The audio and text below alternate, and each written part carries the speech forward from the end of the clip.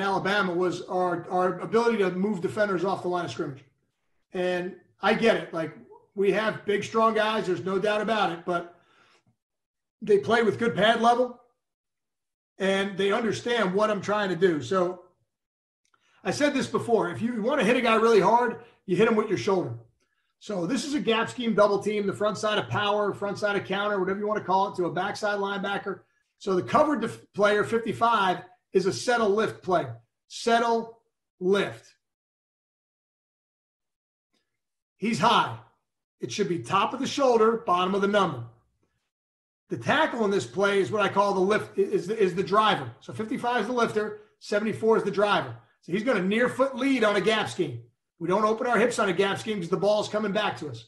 Near foot lead and get under him. That's pretty good by 74. And we want to take this guy and throw him at the linebacker if we can. Take that defender and throw him at the linebacker. Set a lift, near foot lead, get under him, and throw him at the linebacker. That's a pretty good picture. All right, now 70 is a pretty twitchy guy. It's pretty good. Get into it. Left guard's a little high.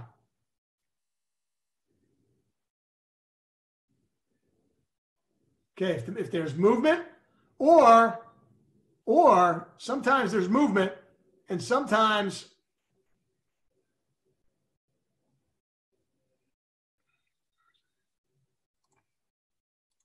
that defender will do what I call two gapping of the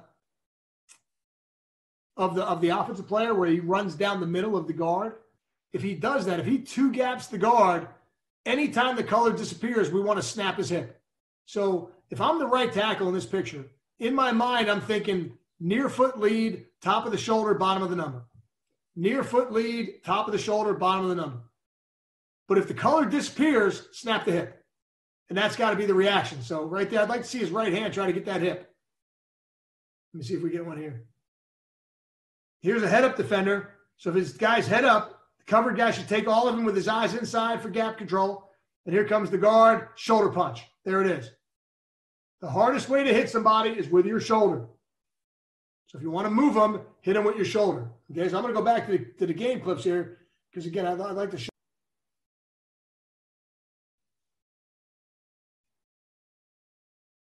Okay, so if you want to see a guy get thrown off the line of scrimmage, here's a pretty good look at it. I'm not crazy about the footwork of the right tackle, but I love his pad level, and I love the violence of the strike. So this is just a weak side counter play. It's all it is. Center on the back block. Okay, so what is a back block? A back block is a reach block to the near number. That's exactly how we coach it. A back block is a reach block to the near number. Just don't cross his midline. And with any one-on-one block, hand pressure where the ball is. So once I fit the block, my hand pressure should be in my right hand. So pretty good double team. Really not going to get a chance to show any film of pulling other than the game film. So to me, when you pull on this play, you should come flat down the line of scrimmage, past the center, and then assess the defensive end. So some guys squeeze like this. Some guys are a little bit more up the field, but it's pull right, kick right. Non-negotiable kickouts.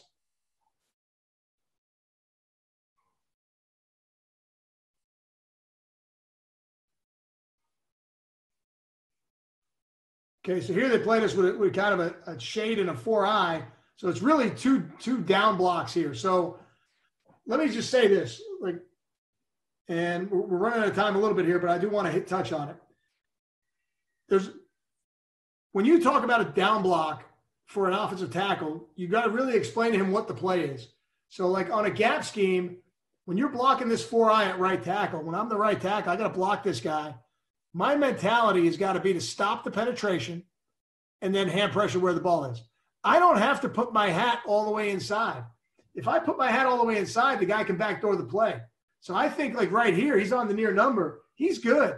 He can stop the penetration there because ultimately the ball is going to end up reading it, A gap, B gap, inside hip of the puller, stay on the move.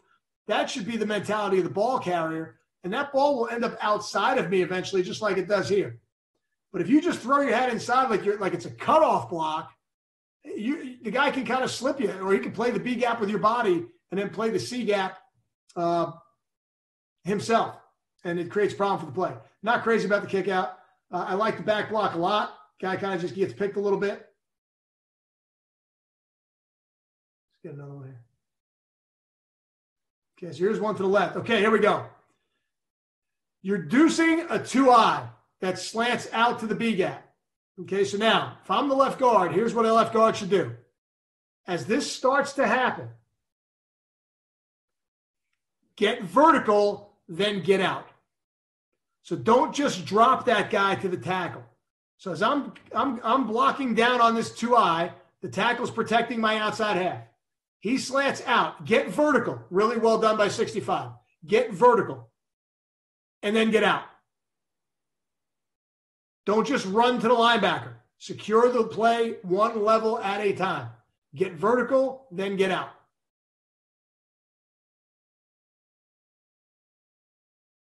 Okay, here's an odd front. This is going to be counter to the left. Same thing with the left tackle. Stop the penetration, hand pressure where the ball is. Okay, nose guard goes away, so the guard climbs. And all of these plays for us, we are an A-gap scheme play. It doesn't mean the ball always goes in the A-gap, but it means that's where the blocks are being set up for. And as a blocker, you have to block the play for the initial track of the runner. So in this case, we are blocking it for the A-gap. That's why 65 is not trying to seal the linebacker. He's trying to bounce him over the top like this. And ultimately, the ball goes right inside of him.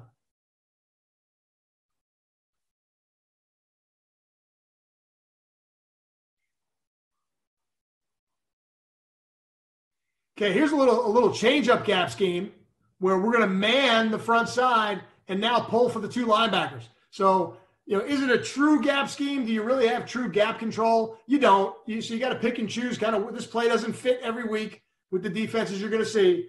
You'd like to be able to predict a little bit of kind of what the front is going to look like and how much they're going to move. But it is a nice little change-up for the defensive ends that want to spill that will give up the line of scrimmage to spill. So this is pretty good. For the right guard, it's a skip pull because he's kicking out a second-level defender now. The tight end is just going to come around and hug his inside hip. And there we go. We got a pretty good picture. But it's a change-up. Okay, last one here.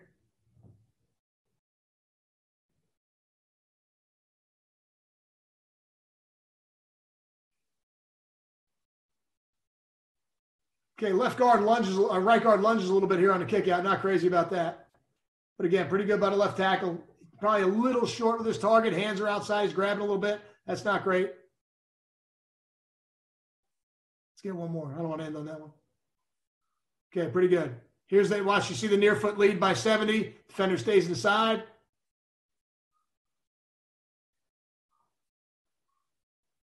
Okay, nobody sets the edge of the defense. Right, this is just your traditional 2-back power play. That's all it is.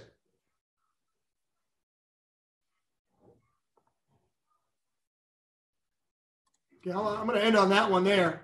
Let me just say I really appreciate